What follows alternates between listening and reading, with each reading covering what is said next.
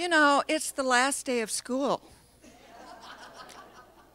Normally we would be happy about that, but I have mixed feelings myself. In any case, it's very good to see you all here for what is the last bucket court session of the year. But hey, we came back after the pandemic. It went fine. We're still going, so life is good. I want to take a minute to thank, and I know you will want to join me in doing this, thank the people who serve on the Bucket Course Committee who arranged this. Excellent. I'm even going to name them for you and ask them to stand if they're here. I know. Carla Erickson, who recruits our faculty speakers for us, and Carla's not here, but we appreciate her very much. Monique Shore, Steve Lovig. Now really, if you're in the room, stand up, please. Jack Gustafson, Bob Weimer, Barb Leese, Ben Gunther, Joanne Britton, and our highly esteemed leader, Judy Hunter, and yours truly, Janet Carl.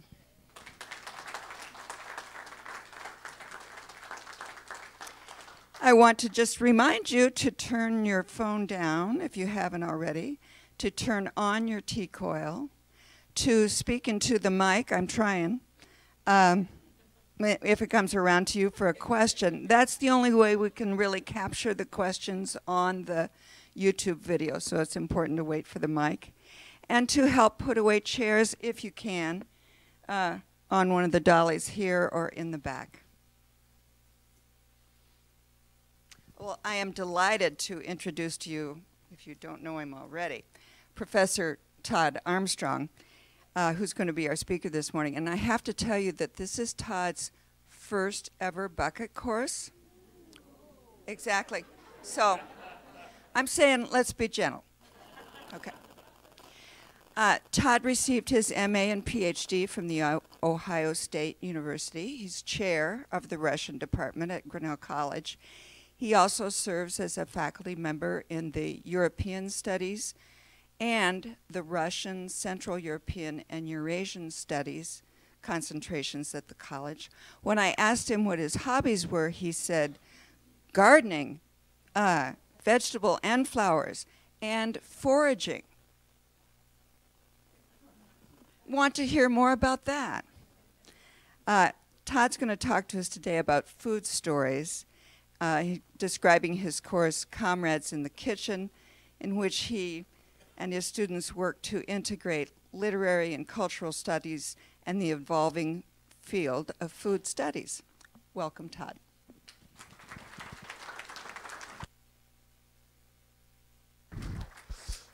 Thank you, Janet, and thank you, Judy, and also Carla in absentia, and all of the Bucket Course team. It's a real honor to be here. Like I said, I'm a little nervous, but Carla promised me that you're a gentle crowd. Thank you for the introduction, Janet. I'm just winding up my 29th year at the college. I'm originally from Montana, but I find myself more and more when asked where am I from, I'll say from Iowa. And I may say some more about that in a little bit. My other hobby, passion, and something I've integrated into my work life is cooking, and you'll see that unfold here on the screen. I just want to say real briefly what the structure of our time here together will be. My presentation is in 3 parts, and in the first part I'm going to talk about analysis, and that is the kinds of work I do in terms of my research and what I've presented on at academic conferences and so on, and some of the work I do in my courses where we do need to think about how to write, read, think critically, and so on. That said, we also engage in practice and experiential learning in the classroom, and that's where working in the kitchen comes in. And then in the last part, I'm going to speak about action, and that is how do we respond when we think about access to food. If we're sitting around in a liberal arts college enjoying a nice meal together. What about those who have not? And I'll have a lot more to say about that and how we can take action.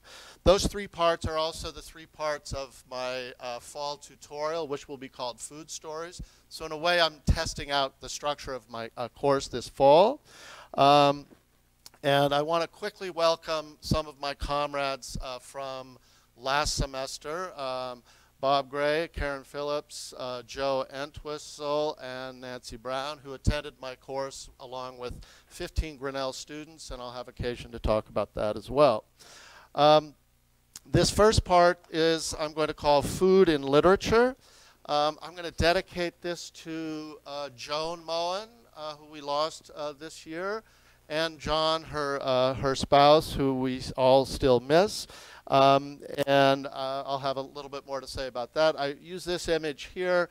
This is a lunch that Joan prepared for me. And we had a custom of meeting once or twice a month, or a semester probably, in our busy lives, and sharing food. And we used to go out, but we started cooking for each other. And this this image makes me smile because it brings back a really fond memory of Joan. And in that sense, I want us always to think about food stories as memories and ways to connect to our past and ways to connect to each other. And again, I'll have a lot more to say about that as well. What I'm really going to talk about in this first part is the function of food imagery in literature. And I'll use some examples from Dostoevsky, and I'll hope you'll follow along. You're going to see a little bit of Russian text, but with English translation, and I'll explain how that works, or why I chose to do that. And I have a little bit of text, but I've tried to keep text on screen to a minimum. I know what death by PowerPoint, I'm aware of that in the classroom. Okay, so food imagery in Dostoevsky. And I'm going to start with Crime and Punishment. And I have here a jar of soup, this is a jar of shi, which is a traditional Russian cabbage soup that is part of Russian identity. It goes back to ancient times. It is, if someone were to ask you what a fundamental Russian soup would be, this should be what comes to mind. I know that many of us might think borscht, and I'll have a lot to say about that towards the end of the presentation. I'm going to go here to a quote from a critic, a literary critic, who wrote about food imagery in Dostoevsky. And he has this passage here, and I'm going to read this out loud. If one were foolhardy enough to venture forth in search of the mythical culinary Dostoevsky, one would quickly discover a world where food is generally stripped of much of its traditionally strong positive value as the source of life, as the main provider of physical nourishment, vitality, and health for the human body. The act of eating in Dostoevsky's fictional universe is more likely to be negatively rather than positively valorized because it is so often associated with the prurient, the perverse, and the pathological, with very few exceptions. Let me, as an aside, this particular critic seems to have a bit of an obsession with these themes, and he does this in a lot of different literary works. But for me, why do I bring this up is when I was reading this article and I was preparing for the first time, I taught this course, Comrades in the Kitchen, and I was trying to find all I could about food imagery in literature. And as I read this, something really bothered me. And it was because it was as if I was reading a description of an author I hadn't read before. Because when I read Dostoevsky, I see something different, especially in terms of food. And why is that the case? At the end of the semester, as we have made our way through some very thick readings, Dostoevsky is very long-winded, one might say, as a way to sort of ease ourselves out of the semester and to celebrate having accomplished quite a great deal, I would always have students over to my house to share a meal. This is something I took on in a way that was similar to what John Moen used to do, although I will say that Joan prepared that meal. Maybe a little bit more about that later. But I had struggled, or I had enjoyed finding different food items throughout his texts to prepare for a meal together with students, right? To gather together, break bread, connect, give them a little bit of respite as they entered into finals week and prepared their final papers. And I had found a lot. And here I'm reading this passage and thinking, what is this guy doing? And it occurred to me, and maybe this is why I'm thinking of John a little bit, is that this person probably doesn't cook food, has not thought about food as a real thing, but rather as an abstraction in a literary text. And he had missed many of the images that really spoke to me, one of which is she. And by the way, who has read Crime and Punishment? All right, good. So in Crime and Punishment, and this is in Russian, please don't be afraid.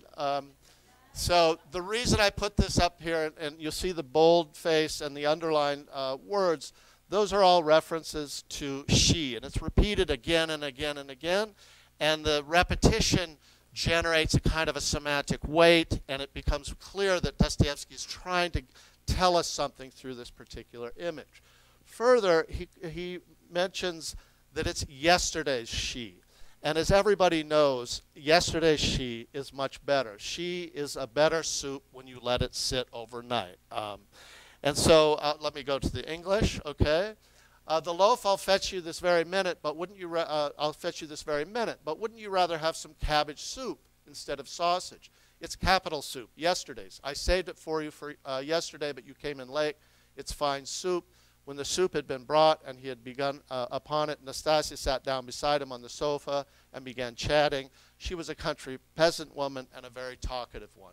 So this is at a moment when Raskolnikov, right, the hero of the protagonist of Crime and Punishment, is preparing his plan to go murder a pawnbroker, right? And he is vacillating. He's not sure he's going to do it. He's imagining it and so on. And Nastasia is a country peasant woman, and peasants in Dostoevsky's fiction have a very important role as pointing the way to a proper reading of culture and an embrace of Russian ideas. And Raskolnikov has been polluted by foreign ideas and philosophies, and he has been led astray. And so in this very little passage, Nastasia is pointing him in the right direction. Further, she's saying, wouldn't you rather have this instead of sausage, which he has asked for? And in the Orthodox Church, there are over 180 fasting days, right? It's a very, very, it's a religion that practices discipline in terms of diet and is very observant. And so she is steering him towards a more religious understanding of the world. And he ignores her, as we know, and he does go off to kill the pawnbroker. But this is a moment in the text where there's an opportunity for him to take the proper path. You'll see here in the translation, we do get cabbage soup, but then it's repeated as soup, and it doesn't have the same impact as the original Russian does. And in that sense, this is part of my work, is to try to bring out what happens in a Russian text, consider issues of translation, with my students, and think about how we might understand the work, knowing it's the Russian and what happens in the original and what happens in the text itself. This is not mentioned in this critical article that I mentioned. There's no mention of these other ones that I'm going to show you as well, which I'll go ahead and go further. And let's see. I'll go to Brothers Karamazov. Brothers K, that's maybe a fewer. That's a large read, but it's really a fabulous book, and I highly recommend it.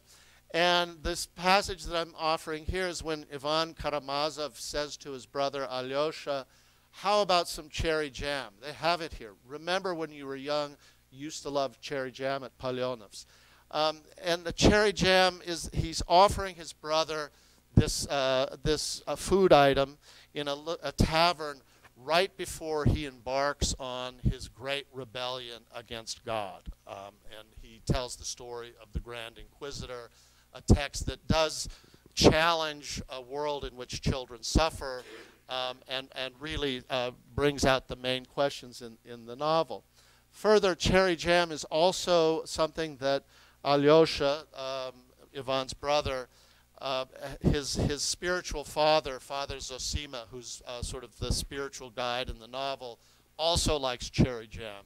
And in the monastery, there are those who think that that is a little bit too much, that he's enthralled by earthly pursuits and so on, and condemn him for it. But Dostoevsky offers a more gentle version of discipline, and he sees in this a celebration of connection. And in the case of Ivan, this again is sort of like a lifeline, his memory of his brother, of this time together, and of a treasured moment where he offers a loved one some food.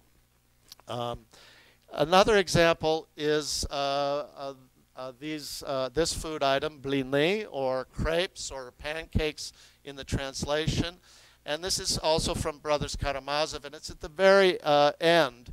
And it's Alyosha, the hero of the novel, and he has gathered around him a number of small boys, about 12, which is symbolic, right? And it's at this stone that this poor boy has asked them to pray at, a boy who has died recently. And it's a really heart-wrenching and touching moment, and the grief is so powerful.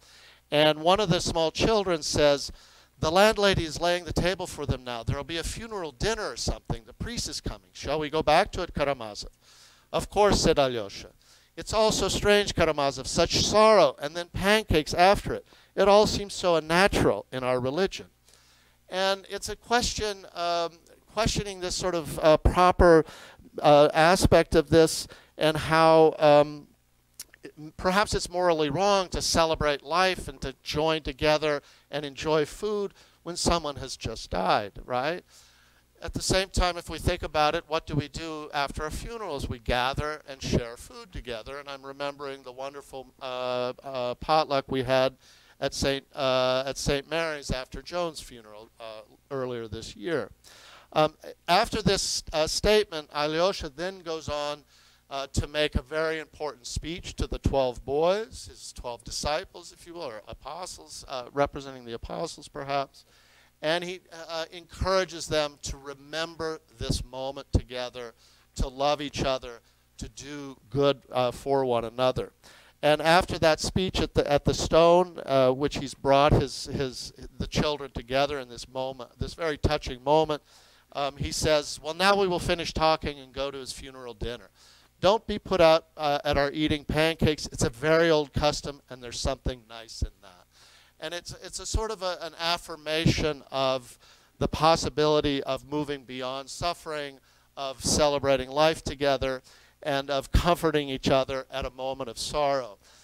Pancakes here, and I'll just an aside, earlier this year, I also had a death in my family. I lost my brother to cancer. And when I got back, it was out in Montana, and I got back here, and that week afterwards, it was a difficult week, also because I happened to come down with COVID as well. Damn that thing. And I found I had this urge to make blueberry pancakes just for myself. And I realized as I was eating them, I made them because that's what I used to make for my children to comfort them. And so I was trying to comfort myself through food. And I think that's something that really speaks to me. Let me go on to another work. And this is from Notes from the House of the Dead, or Notes from a Dead House. This is also by Dostoevsky. And it's a really interesting and less well-known work. It's one of the first works of prison literature. It's a memoir of his time in Siberia, in the labor camps of the Tsarist era. Dostoevsky spends time in exile and in jail, and he writes a very interesting memoir about his time there. And he spends a great deal of time talking about the incarcerated and their humanity. He also focuses on charity as part of his experience there, of seeing how ordinary people help these poor prisoners in Siberia. The work itself is an expose of the Tsarist penal system. And here it's also, for me, another response to this critic, right? This is a novel that offers a way to think about how we interact with each other and what Dostoevsky found really important. And here, he's observing how alms are given and how people bring food to the labor camp and give it to the prisoners. This is around the holiday time, and gifts were brought in extraordinary quantities. There were rich gifts, bread made of the finest flour, with butter and eggs, and sent in large quantities. There were also very poor gifts, a cheap little white loaf and 2 black buns of indifferent quality, barely smeared with sour cream. A gift to a beggar from a beggar out of his last small store. All were received with equal gratitude, without any distinction of gifts or givers. And so these several examples come from a paper I did. I called it An Appetite for Peace, Towards a Culinary Dostoevsky.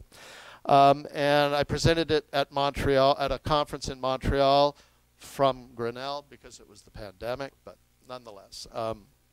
Okay, so this has become part of my research, and it's also been very important in my teaching.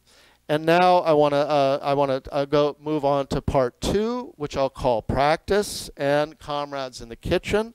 This part I'd like to dedicate to my students, and my students here in the room, and also the many generations of Grinnell students who have been my comrades in the kitchen and have taken this course, Russian and Soviet Food Culture, and I may have something to say about that title a little later, and where we cook to learn. And this is a phrase that was coined by 2 professors who teach a course called Democracy in the Kitchen, John Dewey's Philosophy of Education Through Cooking and Eating. It was a course I took online also during the pandemic at the University of Vermont.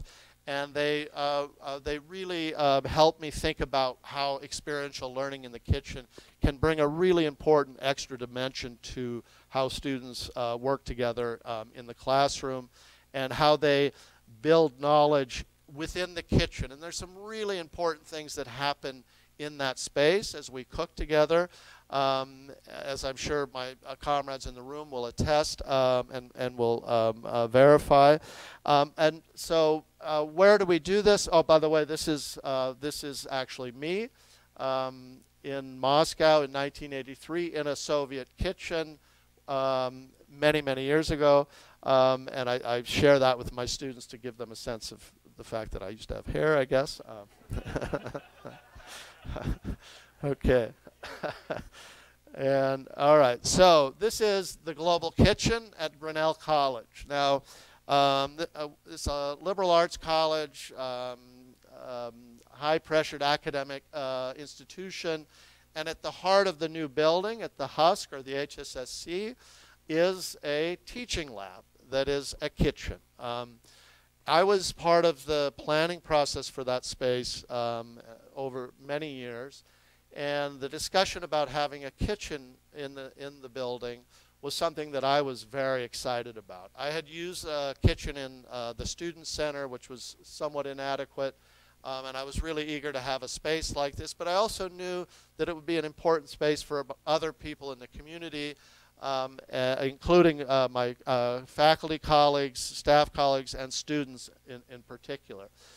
This image here is of its first usage. It's not up to code. It scares me a little when I think back on it. We didn't have much equipment, and I brought everything to cook with from my own kitchen and supplied it and so on. We've come a long way. And so when we built this kitchen, we didn't also have a process by which we could determine how it would function. And I was fortunate to be in a position to ask for funding to get it started. And I'm happy to say this is spring of 2019 when it was first opened. And in spring of 23, we have a permanent position that supports the kitchen, the Global Kitchen Culinary Coordinator, David Stanley, who I'm sure many of you know. And we also have a team of Global Kitchen peer mentors, students who help assist faculty and student groups and whoever is using the kitchen in doing this properly, because it's an incredible amount of work, and it's very complicated, and it requires an infrastructure. And I'm happy to say it really is working.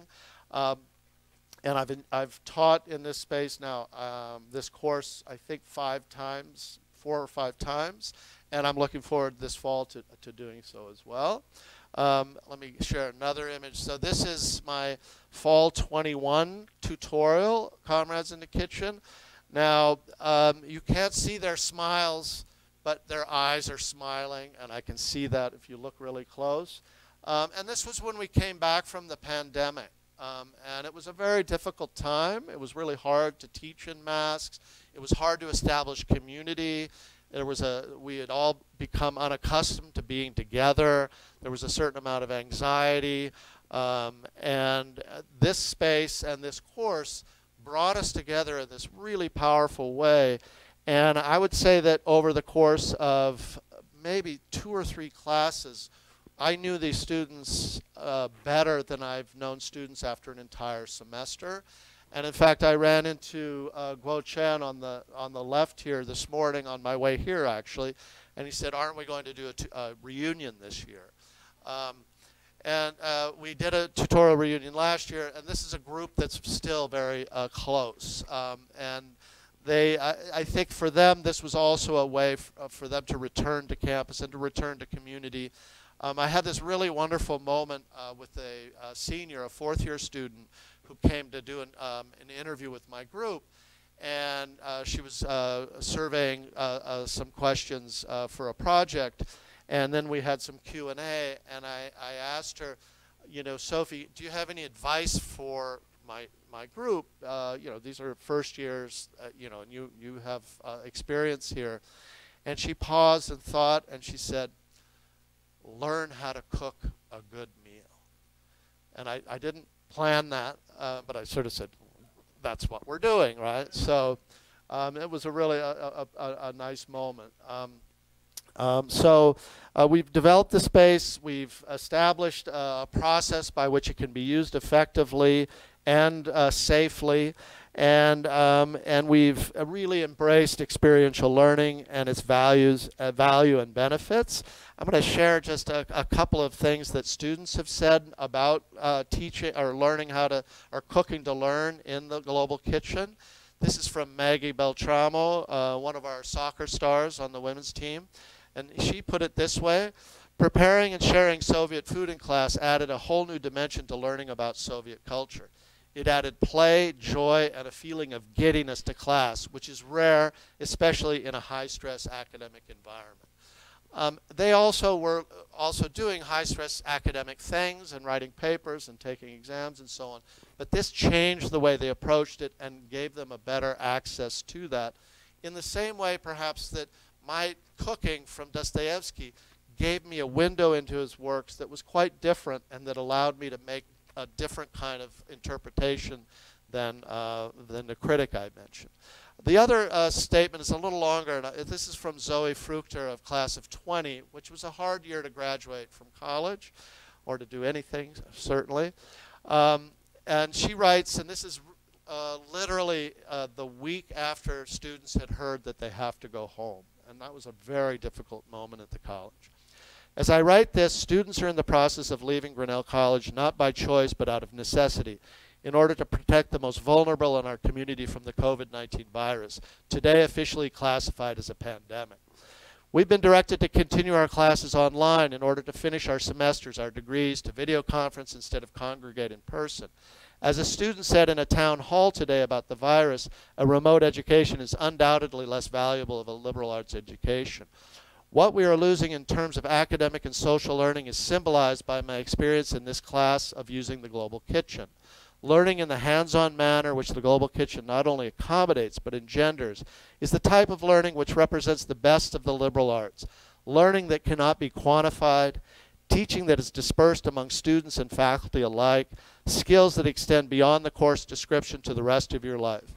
Cooking in particular is a symbol of the trust that we all have for each other here, the knowledge that each of us brings to the table, and the strength and flexibility of the ties which we are able to build at this institution. This is a phrase I've used many times. Cooking is community that you can consume. And it is this type of community that I will miss the most as we transition to a remote online mode of education.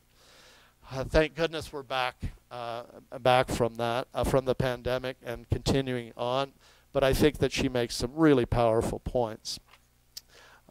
Then I want to make sure and get my last version of comrades. And you'll see here, I think, Nancy and Karen with my group of comrades.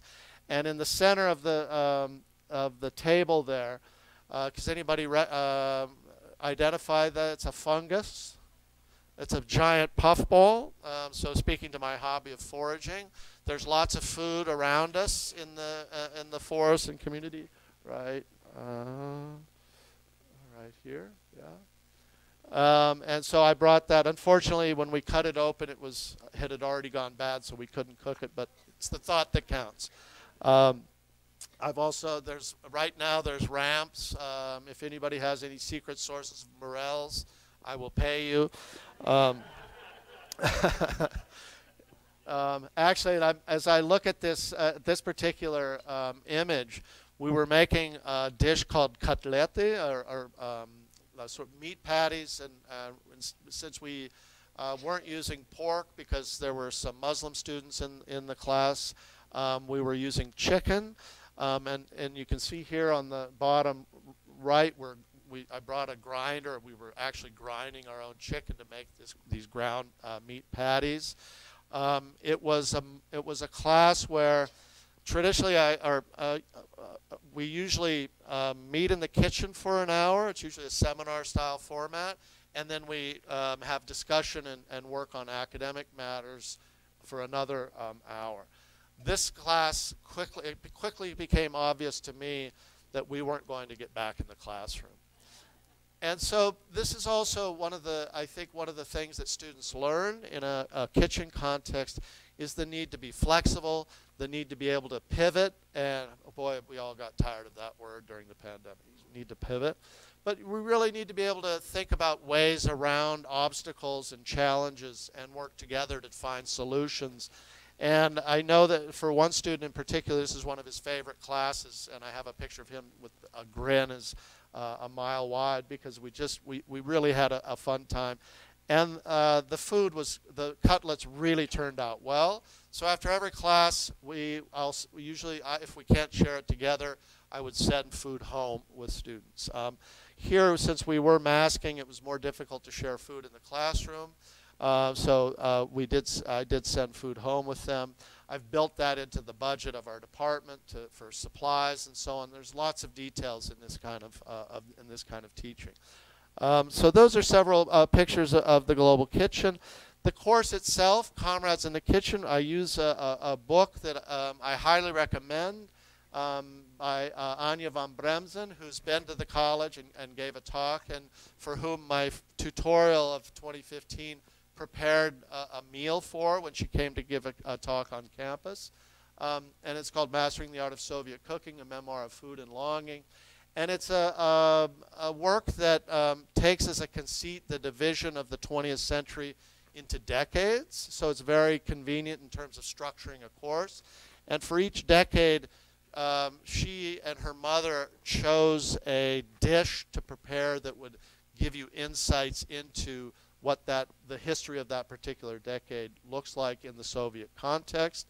So for the 1910s, it's a luxurious Tsarist dish called kulebyaka, which involves all kinds of different ingredients, and which demonstrates the ostentatiousness of the Russian aristocracy, and perhaps points us in the direction of revolution. Right? There were the one percenters in Tsarist Russia were living high on the hog, and the majority of the population was living on very little. So the 1910s, I'll give you a couple other examples. The 1940s doesn't have a recipe in it because of the war and the hunger years and the siege of Leningrad, which was a time of great deprivation. I'm giving here the dates of the Great Patriotic War, which is how World War II is known in Russian. And the dates, the years 1941-45 have become fixed in the Russian imagination and in Putin's propaganda machine that wants to imagine the current situation as a repetition of the war years, and hence leads to these accusations of Nazism in Ukraine, which is part of his completely unwarranted and foundless claims, and part of the egregious aggression that we're seeing right now in the full-scale invasion of Ukraine that happened in February of 2022, and which continues today. And as I'm sure many of you know, I'll have more to say about that further in my talk as well, I think. How are we doing on time, Janet? Okay, great. The next, this is also, I want to make a connection here to the way that the United States interacts with Russia is often through food. In 1919, there was the Russian Relief Act, and there was a great amount of money designated for hunger relief after World War I and the Russian Revolution and the Russian Civil War in the 1920s.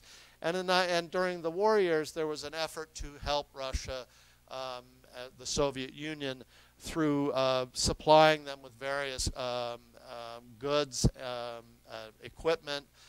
There were a lot of Studebakers and Jeeps in the Soviet Army in the 40s, and also food. And these cans here are just a canned pork. It's called tushonka.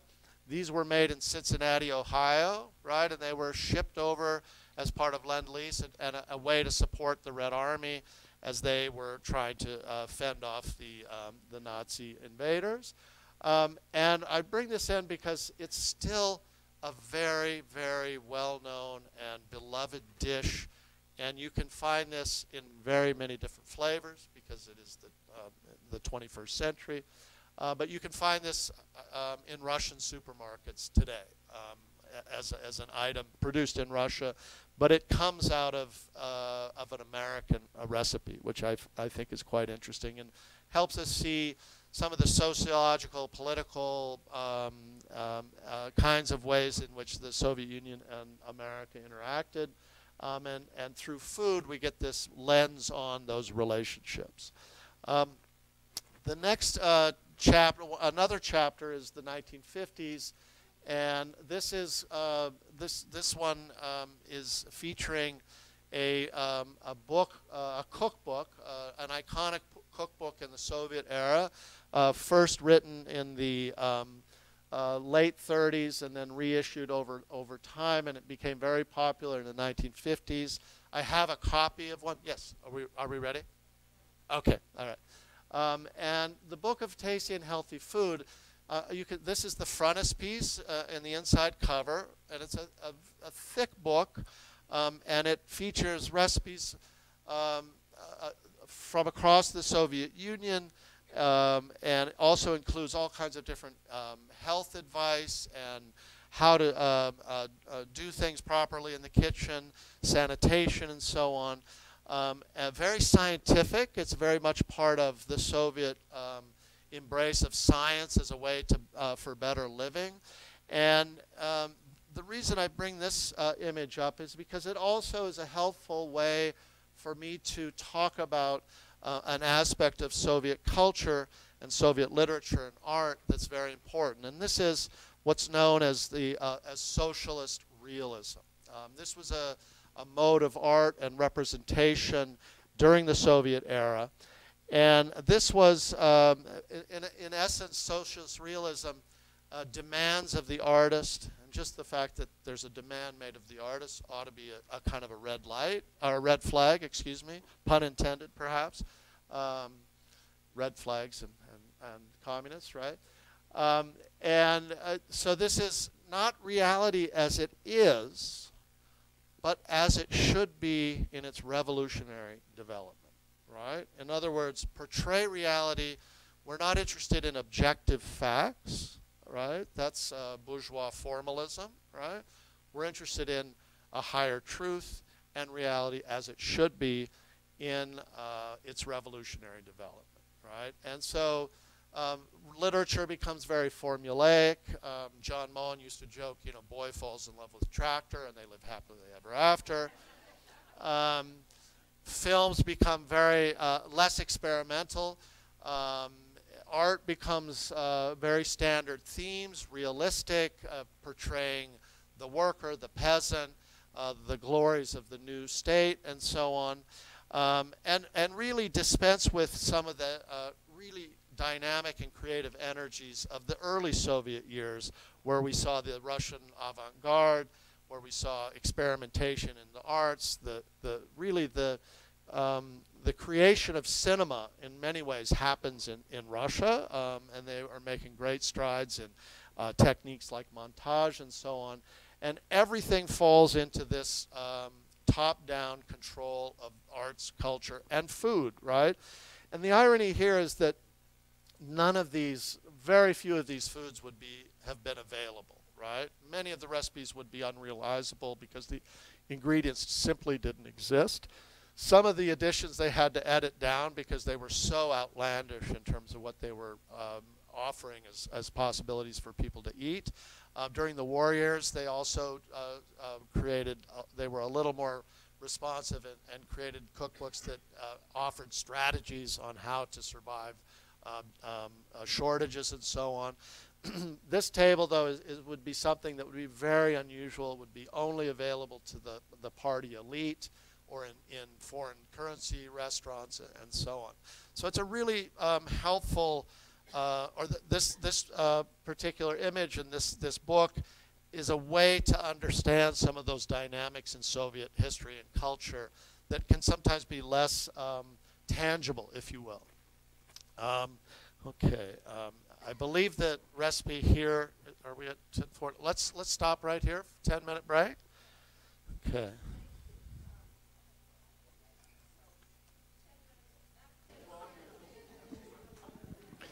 All right.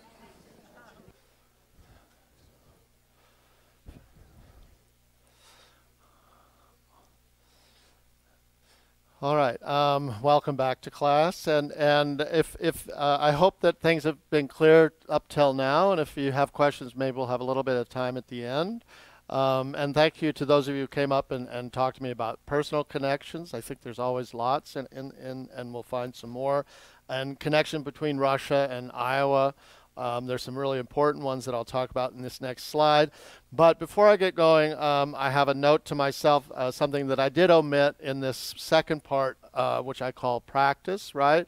And that is my sort of most important informant and muse, and someone who taught me much of what I know about cooking in the Soviet kitchen. I realized as I got started in this kind of teaching that I didn't have a wide repertoire of Soviet dishes. I mean, I knew some of the standard fare, but I didn't have a real depth of knowledge. And that is my fiancée, Olga Baldwin, who lives in Newton but teaches gymnastics in Grinnell.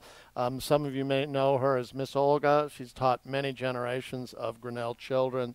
And so she's really been a part of this teaching, and I want to acknowledge that.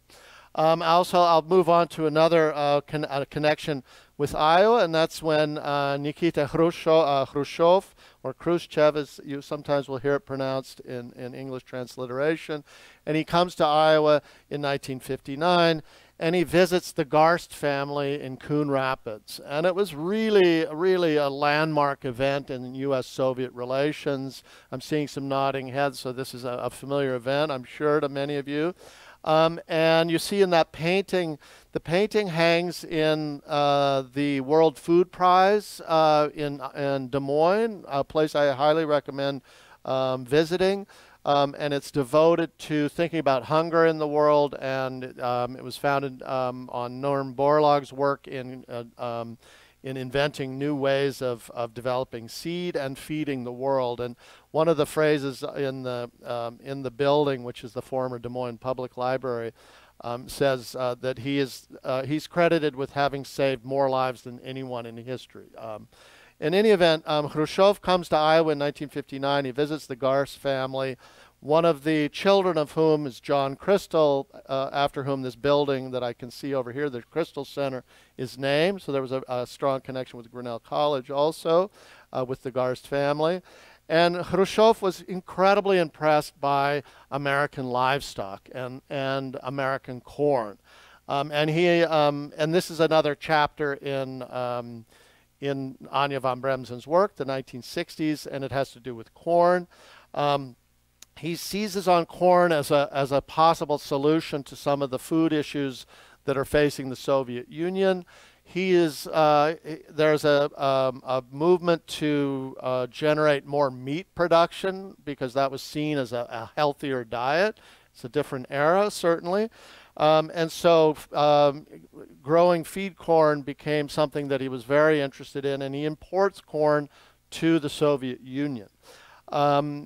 Unfortunately, that was there were good intentions, but the realization of this project was less than successful. He was mocked widely. He was called the cornhead or kukuruznik, and it really failed because of the conditions of agriculture, and the Soviet system were such that it simply didn't succeed. It also it's a kind of an experiment that it becomes a disaster. Although in my classes we talk about corn because, as we all know, we can go to the edge of town and find that corn. Incidentally, as an aside, I was as a grad student at Ohio State University, and I'd never seen seed corn grown before. So when I saw these agricultural fields next to married student housing with corn in them, I thought I might borrow a couple of ears. I found out quickly that that's not Humphrey's sweet corn, let's say. And so, but it gives us an occasion also to talk about what corn means in our culture, right? And the fact that we can go to a gas station and fill up our car and then go buy high corn syrup drinks and foods that are filled with sugar made from corn, and points to some of the and the disastrous effects of some of the disastrous effects. I'm not anti-agriculture, but it has compromised some of the environment in Iowa. I think it can be argued, and that's certainly something that is important to think about in the context of food. And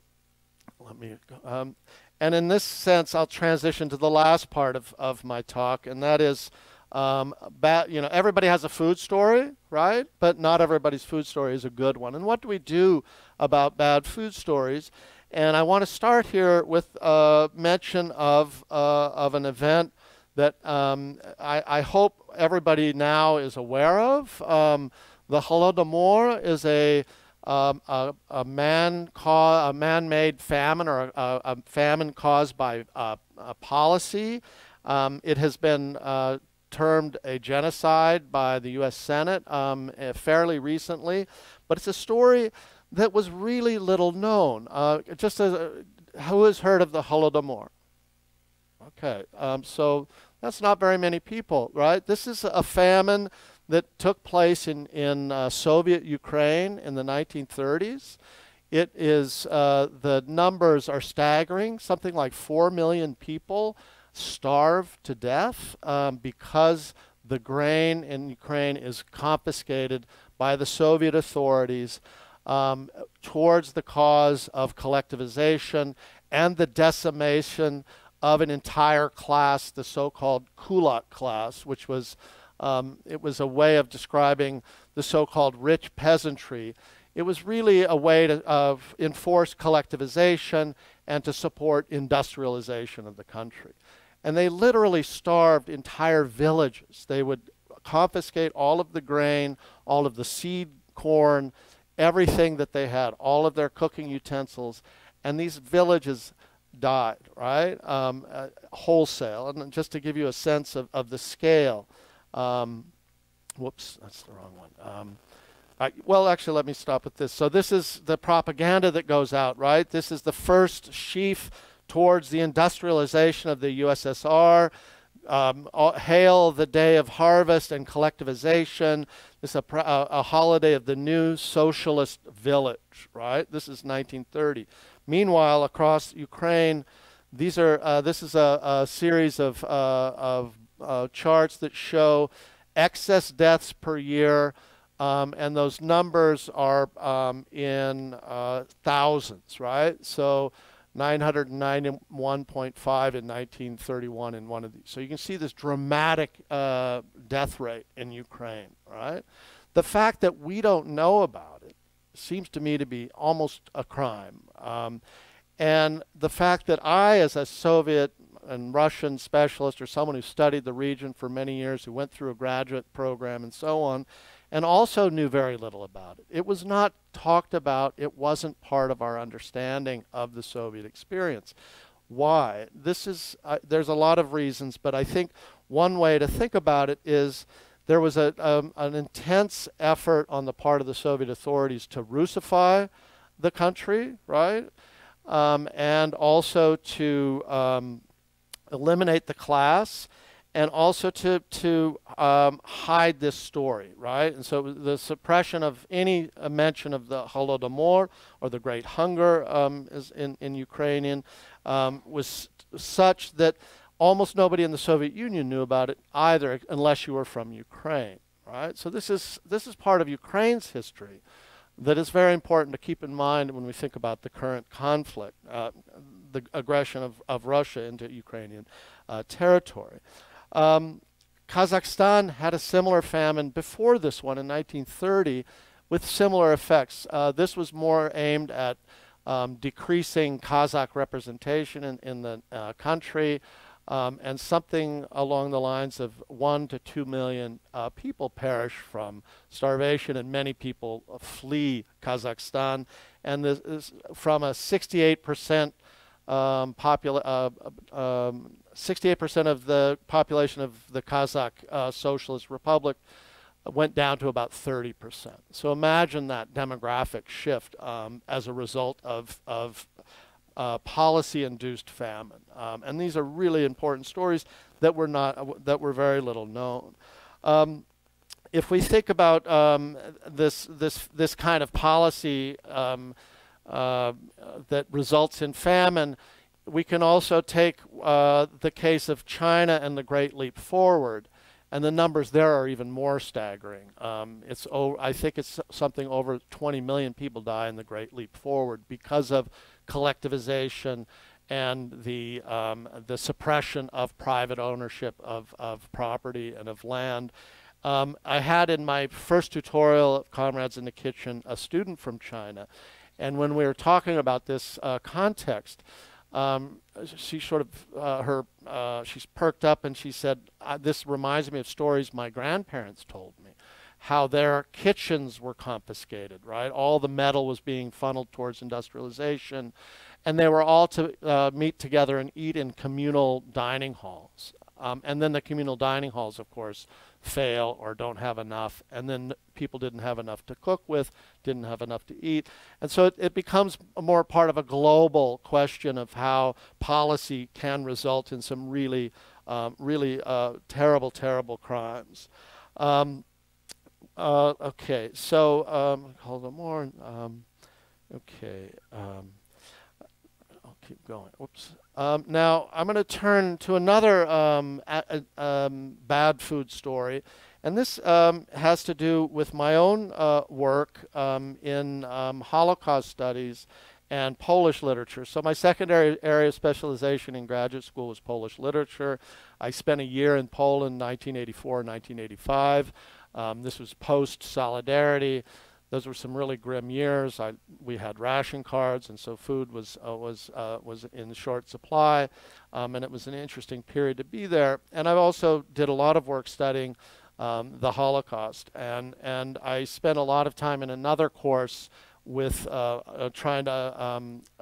with reading literary responses to the Holocaust in Polish, right? And we focus in on 1943 in Poland and the Warsaw Ghetto and the Warsaw Ghetto Uprising. And I brought this image in this quote that the Warsaw Ghetto was the largest of all Jewish ghettos in Nazi-occupied Europe during World War II. Ration cards allowed ghetto residents only 300 calories of food daily, a small fraction for sustaining health. An official order dated April 19th, 1941 states that the basic provisioning of the Jewish residential district must be less than the minimum necessary for preserving life, regardless of the consequences. These are policy decisions. These are efforts to destroy another group. This is evidence of genocide, clearly. And these are really important moments in our history that we need to continue to think about and to fight against, certainly. And here I'm reminded, or I'll offer a couple of examples from the literature that we read for this course on Central East European literature. We read a collection of short stories by a Polish writer who spent time in Auschwitz. His name is Tadeusz Borowski, and the collection of stories is called This Way to the Gas, Ladies and Gentlemen. And it's really, really difficult reading, and it's really hard to read with students, but it's also very important. And then the students really respond. And there's there's trauma is described through food too, right? And in this this series of short stories, the author or the hero of these stories, he occupies a position of authority in the camps as a prisoner, and he has access to food. And there's a description, a passage where he describes eating tomatoes and mustard and some bread on a bunk, and underneath him there are withered bodies of his camp inmates who are dying of starvation and hunger. And that stark contrast is really horrifying, because it's a moment where we see the kind of utter breakdown of any kind of moral universe, and a sort of an effort on the individual to simply survive at all costs, right? To not think of the other, but rather think only of oneself, a kind of ultimate egoism. And then I also, so as we deal with this, it's hard to get out of these texts, and how do I work with students with them? And one way is I use other testimony, and in this case by another inmate of Auschwitz, the Italian Jew Primo Levi, a mathematician who wrote many different books about this. One is called Survival in Auschwitz. And he talks about when the camps were liberated, and he and some of his inmate friends, or it's hard, right, friendships, it's not really friends in the concentration camp, but he and a number of other inmates find themselves outside of the camp and have to fend for themselves, right? And they find some food, but they also need some effort to get firewood and to build a shelter and so on. And as they're sitting down to eat after having done this work, one of them says, we should give more food to our friends who have brought this, who've done more work, because they're probably hungrier. And for Primo Levi, said, this was the moment that I felt like the concentration camp was over, because suddenly we were caring for one another, and we were thinking about the other, as opposed to simply trying to survive at all costs and ignore the other.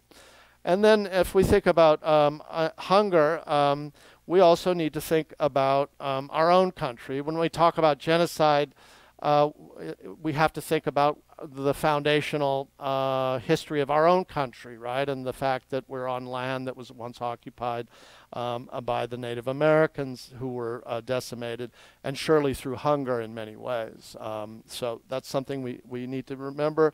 And we also need to remember the current situation in Iowa, the fact that 1 in 11 children face hunger, seems to me to be also something worth noting, and something that really requires us to think about what we do, and how we should, or how we're also implicated in this. If we see this, right, if we know this, we can't really be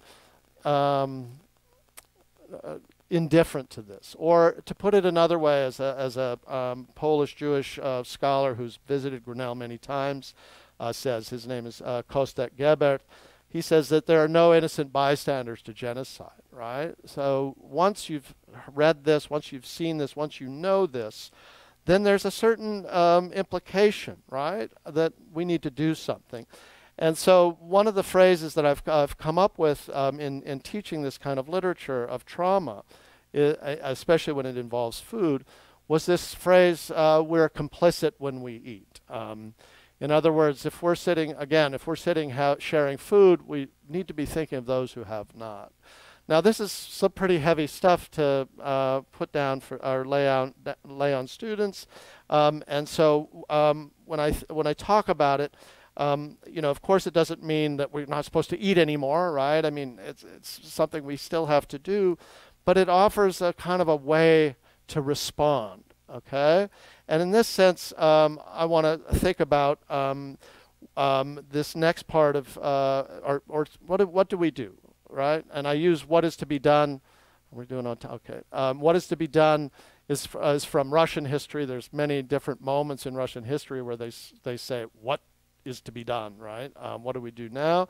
And I talk with students about this, and it seems to me that the work that we do in the kitchen offers a possible response. Right, that is, let's feed people. Right, and so.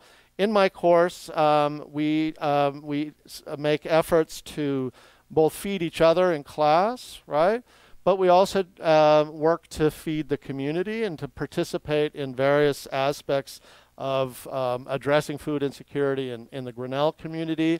My tutorial in the fall of 2015 prepared the Davis community meal. So we had borscht and we had beef stroganoff and some other dishes. We also are working on participating in the community meal across the street here, and also with other different kinds of food efforts in an attempt to create good food stories, right? So if there are bad food stories, we have to think about making good food stories.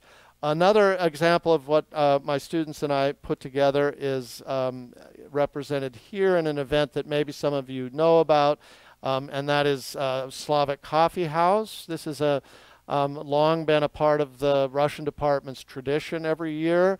It's sort of grown into a pretty elaborate affair, and it becomes a place for students to sort of think about feeding the community and coming together and offering food to students, staff, faculty, and to the Grinnell College community. And it offers a way to make a difference and to take action, right? This event used to be, as I said, it's been here a long time. We've also combined it with the celebration of Maslenitsa, which is a kind of a Russian version of Mardi Gras.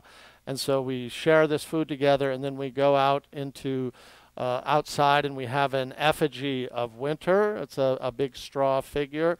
It's actually made out of refuse from my garden, so it's a way for me to burn things legally. I do notify the fire department and campus safety. And we afterwards, and this is part of an ancient Slavic tradition, East Slavic, Russian, Ukrainian, Belarusian, and it represents a moment of welcoming spring and chasing away winter, right? It's an effigy of winter. And those pancakes, right, that we saw earlier are very much a part of that celebration, and they're representations of the sun and have a real deep meaning for Slavic people from the Slavic cultures, right? Okay. Now, in the newspaper article, or in my description of what I was going to do today, I said I would share my own food story, or one of my food stories, and I think I'm still okay on time. And that is the story of this soup, right? Borscht. If I were to say this is a Russian soup, would that seem like a reasonable statement? Right? You've heard about it, Russian soup. Actually, she is probably not a soup you immediately think of, right? And I learned that picture in that kitchen at the very beginning of the second part. I learned how to make this soup in 1983 in Moscow, and I feature it on my food blog, which, if you're interested, you can read some of my recipes and some of my thinking about food on foodiowa.com. A shameless plug. But I call this soup borscht po-moskovsky, or Moscow-style borscht, because that's where I learned how to make it, and I thought of it as a Russian soup, right? It turns out that part of what I'll call the institutional and disciplinary marginalization of an entire culture, that is Ukrainian culture, I didn't know or I hadn't heard. And again, it wasn't intentional. It was the marginalization of Ukraine was so deep as to be unnoticeable, right? So when you think about institutionalized racism, you just don't see it, right? It's a surprise when you're confronted by it.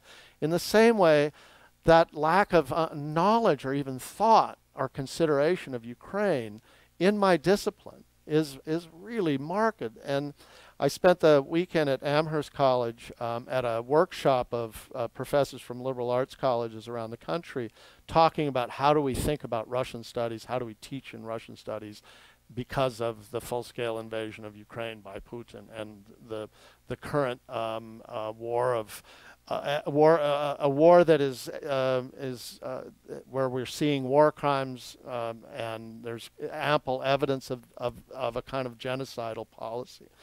And so when I was teaching this course in the fall or in the spring of 22, when the invasion happened, it also came on my radar, and it was starting to become, it was starting to make the headlines.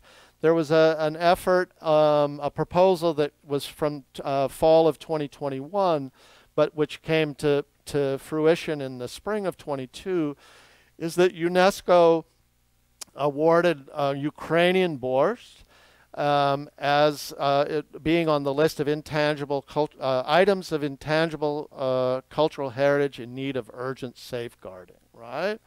Now, what does that designation mean? Does it mean that borscht shouldn't be made in Russia, or that somehow that's wrong?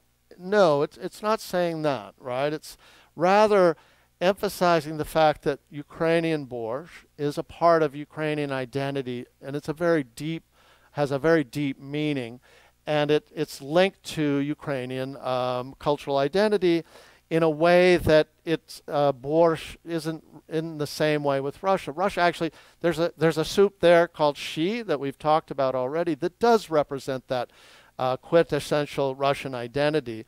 It's not to say that borscht isn't made in Russia. It is. You can get it in any dining hall, and there was a real sort of uniformity to what was available in the Soviet Union because of central planning, and you could be in Vladivostok in the very far east, or in Almaty in Kazakhstan, or in St. Petersburg, and get borscht and a number of other similar dishes, right? So there was a sort of a uniformity of what was available. But what it does emphasize is that this is something that is uniquely, or that is positioned in Ukrainian cultural identity, is something very important. And the declaration was met with some scorn on the part of Russian authorities. They were accused of fascism and so on.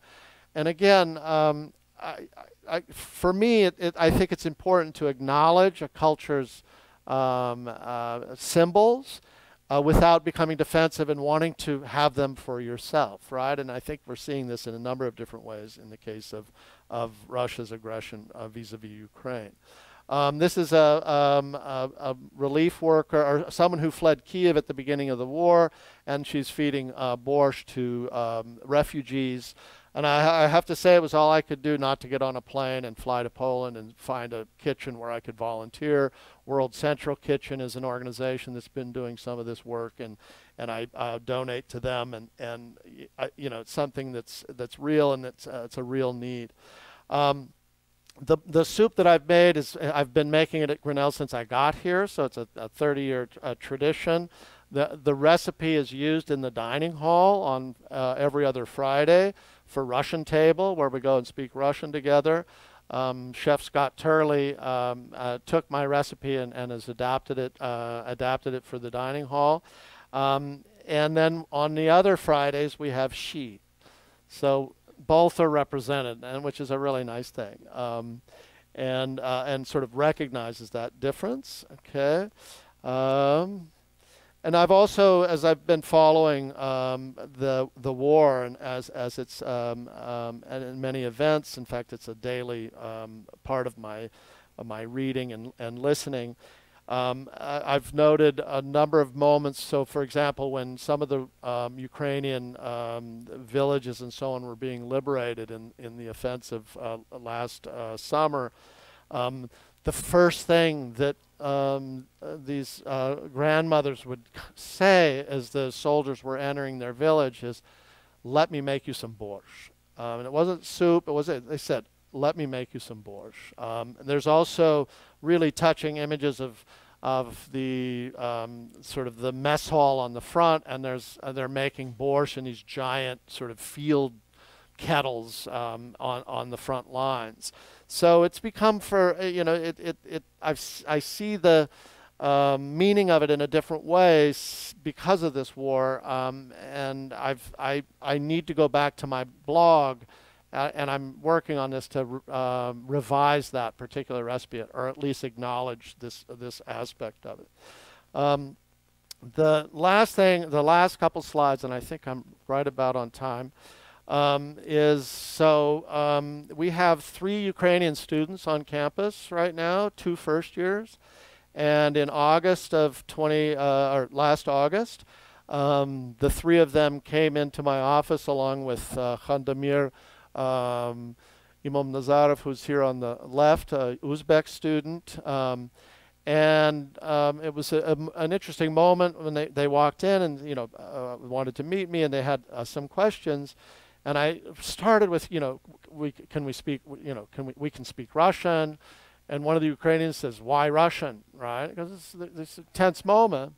So I immediately switched to Polish, because I speak Polish too, right? So it sort of diffused the situation. But what they asked is, we'd like to commemorate Ukrainian Independence Day, and we'd like to prepare some food if that's possible. They came to the right place. Right, I set them up in the Global Kitchen, and here, what's really marvelous for me in this picture is so this is an Uzbek student, a Russian student, a Ukrainian student, a Russian student, and a Russian student all together making food together, and we shared this food with the community, and I'll show you an image of that. It's really difficult in terms of how do we describe this region and how do we describe the students from this region, right? And they're Russian speaking, but what do we call them? Russophone students? I mean, that's doesn't really seem appropriate. They were trying to develop a student organization, and one of the ideas was OOPS, the Organization of Post-Soviet Students, which I thought was clever. But one of our other Uzbek students says, "No, I don't want to be identified as Soviet, right? I want to be Uzbek." So we're still struggling with how to think of a group that brings together those students. One of the ways we're doing it is we have a newsletter, and each of our Russian-speaking students is presenting a short text in their own language, in their first language, then in Russian, and then in English, to kind of highlight the fact that these are students who have a very different kind of background, and it's very important to recognize that. And so they made this borscht. They're making it right now. They're making with meat. I make a vegan version. It's sort of the sort of lowest common denominator and easy to feed to student crowds without asking about dietary restrictions. But the original recipe for Alina and her family involves pork, right? And so we get into really interesting questions about authenticity and who owns a recipe and so on in this course, which are always interesting conversations. And on August 24th, during New Student Days, we made the borscht, we served it to the community. The beets were from Steve Graham's garden. He supplied us, he's a campus safety officer, and he supplied us with a lot of produce over the summer. The sunflowers you see there are from Marvin Garden. I'm on the board of Imagine Grinnell, and my role there is to coordinate at Marvin Garden. And if you're interested in helping out there, we're having a cleanup day on Saturday from 9 to 12. No pressure. Just thought I would get that out there. And so this was a really marvelous event that brought together students in community, shared some information about Ukraine with the broader community, and also brought students together from that may have faced some challenges in communicating with each other given the current state of affairs in the war. So I think I'm going to go ahead and stop there. I'm going to last one. So I had on my first slide an image of this angel, Amelia. This is Olga's granddaughter and my granddaughter too. I've always cooked with my kids, and I've also started cooking with Amelia. And I have the captions here. This is what she's saying. I hope it. I don't. Sometimes the films don't travel. I'm making donuts. Like who? The Todd. So you got to start them early. So I'll stop there. Thank you. Dziękuję, spasiba.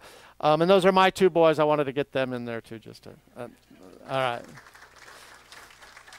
And I think I have time for a couple questions, maybe. Yeah, we do have time for a couple questions or food stories or whatever.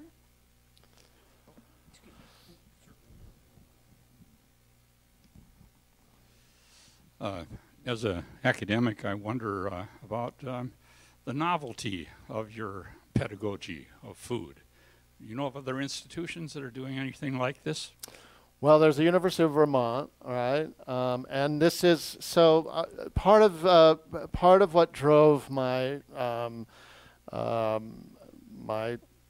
strategies in teaching this way was to generate numbers, right? Because I've been here for 29 years, and students aren't taking languages as much anymore. The humanities have been suffering, so we're constantly trying to find courses that appeal to a broad audience.